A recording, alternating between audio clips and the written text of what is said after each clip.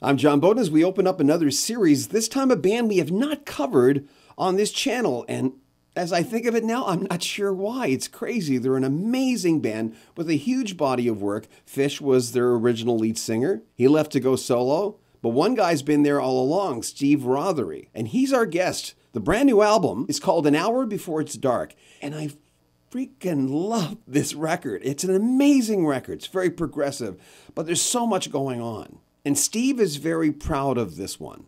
Here's our interview with Steve Rothery of Marillion. I'm John Beaudin. This is Rock History Music. Remember, this is just part one, but if you want to see the entire interview with Steve Rothery, it's on our sister channel, Rock History Book. There'll be links to it in the description of this video. Also links to Marillion, where you can grab the brand new album, An Hour Before It's Dark. Amazing record. Here's Steve Rothery. Did you really have to change the name because J R R Tolkien? No, it was just we wanted something maybe a little bit less obvious. Less syllables. Yeah, and we had various flight cases that had been stenciled with still Marillion, so we thought, well, we could just get rid of the sill and, you know, I can still use the cases. So yeah, I think it's a good name.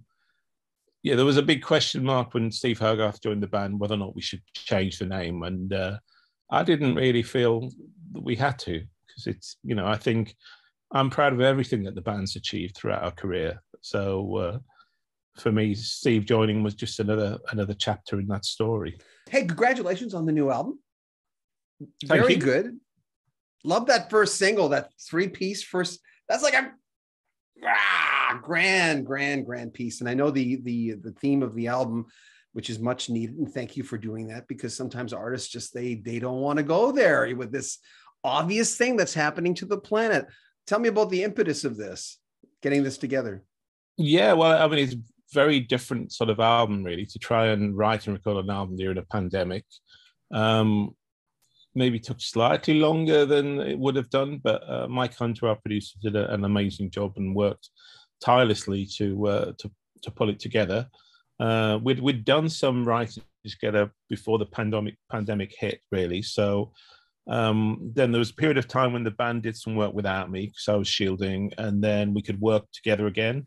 And then we all had to work from home for a couple of months during the lockdown. And then, thankfully, we could get back together in the studio again. So it was kind of a bit stop and start, the whole creative process on this record. And I know Steve originally didn't want to write about the pandemic, but I mean, that's, you can't help but be affected when you're living through this kind of moment in history, really. So yeah, I mean, it comes through in several songs. Obviously, the whole, you know, global warming, destroying our planet thing that kind of comes through as well in various places. So yeah, that's just how Steve tends to write, really. He's very much affected by whatever's happening. I noticed that on your Facebook, you posted a picture. I'm not sure, because, you know, you lose track of time during this time. I work out of my house anyway. I do a radio show over here. My YouTube channel does really well, but you lose track of time. You had posted a picture of yourself when you were, I think, in your 20s or something like that. And at the same time, I was doing that. And a lot of people were doing that because they're going through their closets. They're finding old things.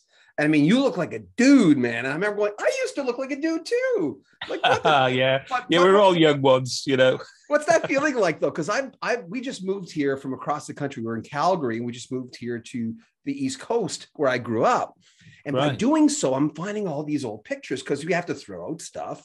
And that's what you do. But I find myself, and I want to ask you this for a reason, I find myself looking at old pictures. I'm looking at that guy. I'm going, what did he believe in? And who was that guy? Do you ever do that? I mean, especially with that one picture you posted, I remember going, yeah, I remember that version of you, because none of us are that version of ourselves anymore. It's impossible. Well, no, absolutely. I mean, this is a 43rd year I've been in Marillion, so it would be, I'd need a picture up in the attic, really, to look the same. Yeah, no, you just got to enjoy each moment in your life, really, as it comes around. And it's a funny thing when you've been doing this for so long. You know, most bands, if they kind of win the lottery, if they get to make a record, you know, but to be here 18 albums later, still doing it. It's just it's a miracle, really. So, yeah. Did you find this album because of COVID? Did you find it easier because you just had the time? For me, the big difference is when there was a period of time when I couldn't work with the band. I could do some work at home. I have my a studio here at home. But then when we could all get together with the five of us again, it was just a fantastic feeling, like a freedom to do the thing that I love doing more than anything else. It's like music has been my life for as long as I can remember, and to be able to work within Marillion, we have a very special chemistry between the five of us, and there's no sign of that ever stopping, which is an amazing thing after all this time. So yeah, it's just great to be able to express things in music, really, which was it was quite cathartic, I think, at times during this process. That's Steve Rothery of the band Marillion. Their brand new album, An Hour Before It's Dark, is now out. It's an amazing record. There'll be links to Marillion in the description of this video. Also, links to the entire interview. If you enjoyed this, you want to see the whole thing, it's on our sister channel. Make sure you comment on our videos, subscribe to our channel, and share our videos. I'm John Beaudin. This is Rock History Music.